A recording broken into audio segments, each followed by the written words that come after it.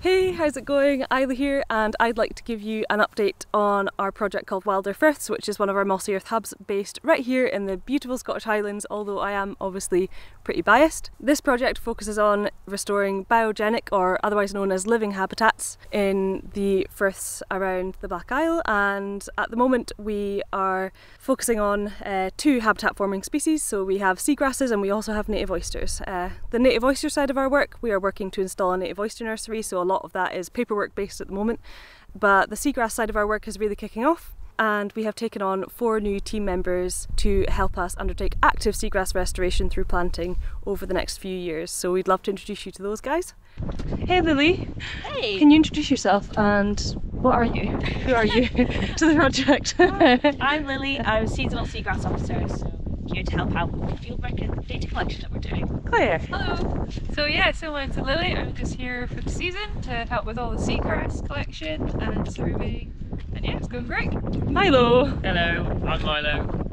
I'm here, so I'm sort of like heading up the seagrass project here at the Wild Firths. So I'm organising all the surveying, all the methods, how we're collecting the data, where we're doing that and where we're doing the restoration. Hello, I'm Kat. I'm the Community and Funding Officer. Perfect. So this seagrass planting side of our work is supported by the Scottish Marine Environmental Enhancement Fund, managed by Nature Scot. Also, as part of that project, with this new team, we have been out undertaking lots of different surveys because it is the peak seagrass growing season at the moment. First off, we have more extent surveys, so for seagrass meadows that we don't really have a good idea of how large they are yet, we've been mapping some more of those. Hi guys, it's Milo here.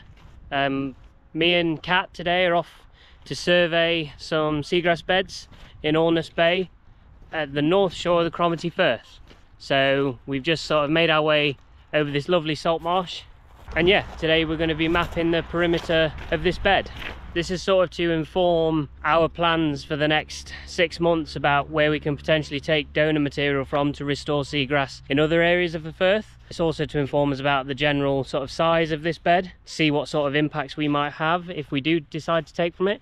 It's also to try and establish if we can restore any areas in here. So like there's patches of seagrass, not that you can probably see yet, but this is obviously bare as well. So, you know, we're also looking out for opportunities of where we could maybe restore. And this sort of data collection now, just mapping the perimeter, is going to inform what sort of effort we need to put into surveying for potential donor material.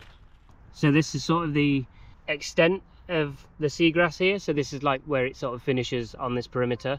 We've already started to map this area. It's pretty big. It stretches for quite some time. We've only mapped 8 hectares, but yeah, this is sort of the seagrass in the last parts of the water before the tide recedes.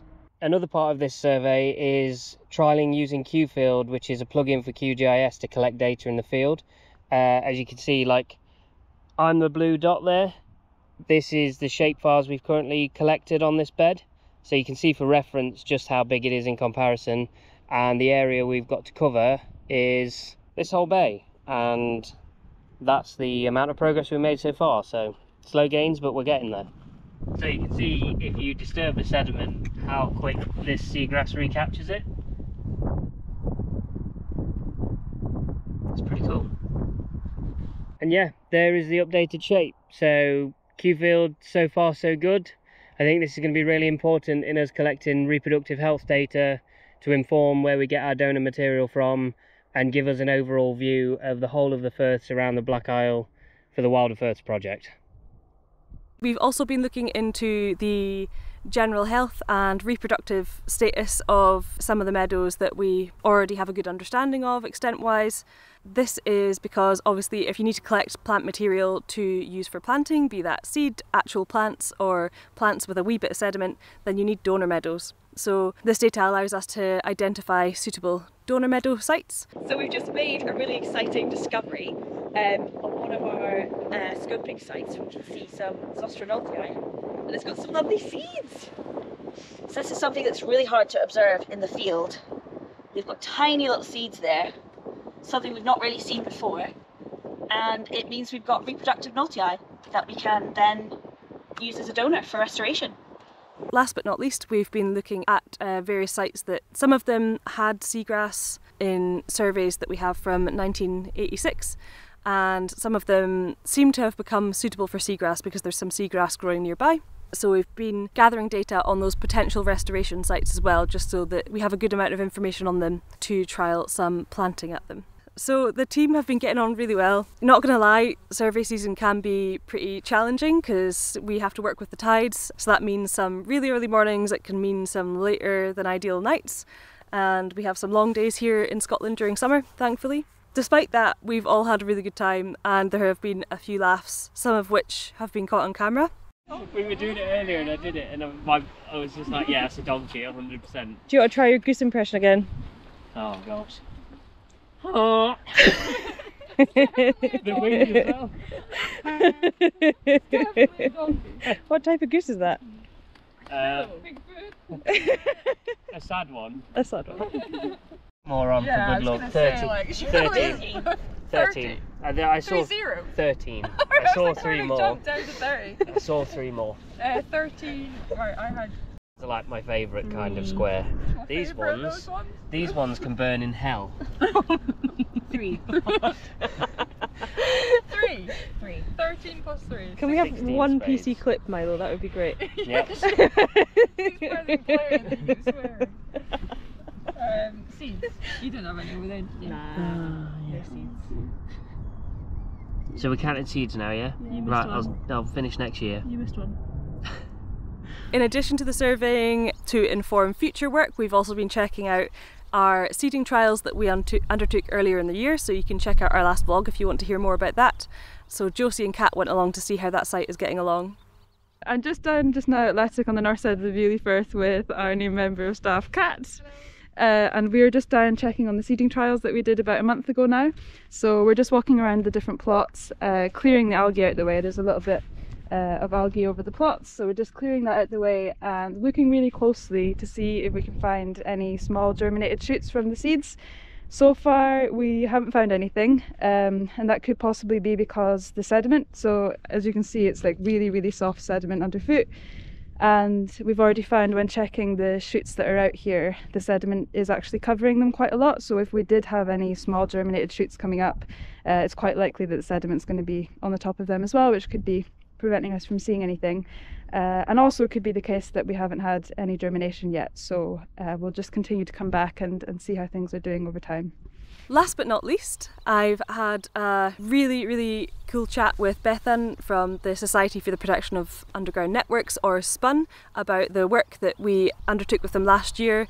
It was really exploratory. We just wanted to see if there are any mycorrhizal fungi associated with the seagrasses within our project area and other fungal symbionts. So I had a really nice chat with Bethan. So stick around if you want to see a shortened version of that. And if you would like to see our full discussion, then please click a link below. We'll make that available. If you'd rather read about the work than watch our chat, then we'll also leave a link to the report that was produced by SPUN after the work that we did. I wondered if you'd be able to give us, for those who don't know, a brief introduction to SPUN.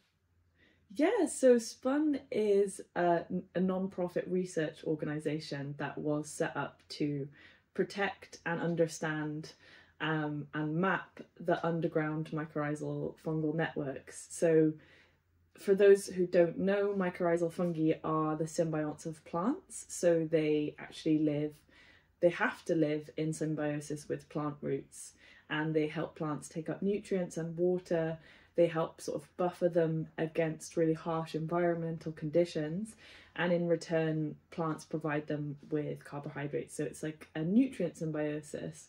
They're all over the world and they associate with enormous numbers of plant species, actually a majority of plant species. So these mycorrhizal fungi are under our feet all the time. There's just kilometres of their mycelial networks in the soil everywhere. When we were chatting to others in the seagrass restoration space in Scotland, it had been kind of said in passing in conversation, I wonder whether the reason why, for example, seagrass restoration might be more successful closer to existing meadows, maybe part of that picture is that there might be mycorrhizal fungi present in the sediment in which the seagrass is growing, or on the plants themselves. In so many ecosystems, we know very little about the fungal biodiversity there. But in particular with seagrasses, they are quite difficult to sort of study in terms of their microbiome. The microbiome is what we're referring to when we just talk about fungi, and the seagrass microbiome is not particularly well known or well studied, but seagrasses exist in such a harsh, difficult environment, especially the intertidal system, you know, because we were out there in the field and it's so changeable. Sometimes it's underwater, sometimes it's not underwater, and there's mud everywhere, and you know, you're being exposed to the dry air all of a sudden. So which fungi are helping seagrasses sort of navigate that really difficult environment is really interesting to us. And there's been some work that essentially found that seagrasses don't associate with traditional mycorrhizal fungi, or the sort of main groups that we know of. And that ended up being the case that we also found when we were doing this work together. We didn't find any mycorrhizal fungi that are in these main two categories of mycorrhizal fungi that we study. We did find many fungal symbionts that operate in the same way as mycorrhizal fungi. So these are fungi that live in the roots of seagrasses and help the seagrasses take up nutrients, and likely help them exist in this highly salty saline environment with very changeable conditions. So what we know about seagrass fungal symbionts is that it's quite different to the fungal symbioses that you see with land terrestrial plants, but that they do seem to really need, or they do seem to be choosing to live in symbioses with fungi. So again, there's clearly something very similar going on to what happens on land in terrestrial systems, where plants need to live with fungi to help them take up nutrients. It's just, it looks a little bit different in the sea because it's a very, very different sort of environment. I really would have liked to have been there when they first looked through the microscope and actually saw those structures, because I bet there were some really excited squeals. Probably. Yeah. Yeah, perhaps one of the cooler kind of like outcomes from this is how many undescribed fungi we found when we were out sampling. Would you like to touch on that briefly? Yeah, and this is really interesting. We were able to, essentially what we do is we identify which fungi are present through DNA sequencing, like I said, and how we do that is by taking those sequences and matching them against databases of known fungi. So you can say, you know, this sequence matches this already existing sequence we have in global databases. So that's how we know what that species is, because it's the same or very similar sequence. And what we actually found from this work is a vast majority of the sequences that we found couldn't be matched to any known species.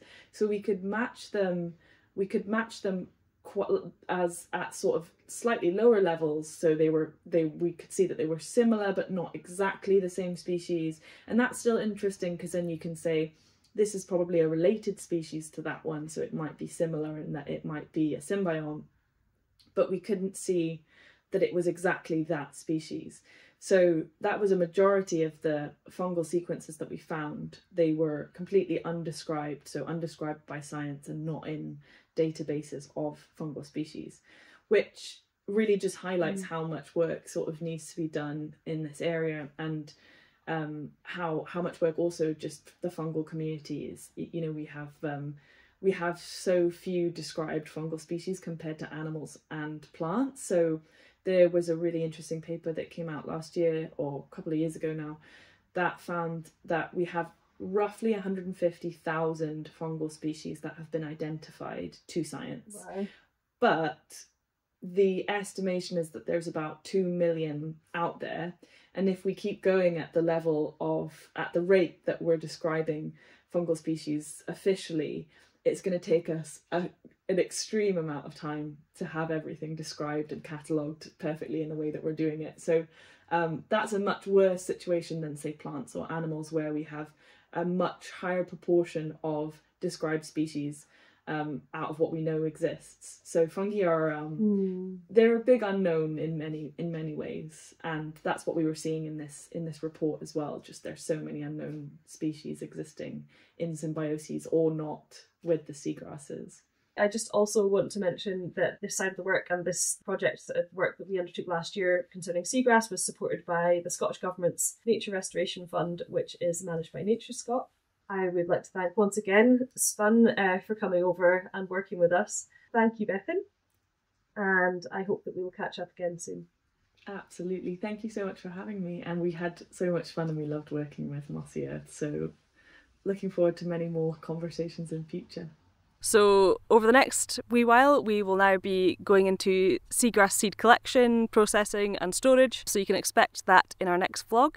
If you would like to support Mossy Earth and the projects that we do around the globe, please have a wee look at our website at mossy.earth. Read a little bit more about the other hubs. We work in Indonesia, Ecuador, Portugal, and we also support partners in lots of different places. So if you're interested, please check that out, and I will check in with you guys again soon.